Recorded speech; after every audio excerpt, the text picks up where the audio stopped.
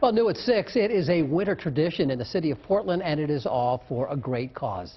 The Portland Harbor Hotel's Ice Bar is now open through Saturday. Martinis, wine, and beer all served over a real icy bar. There are also ice sculptures and live music while the bar is open.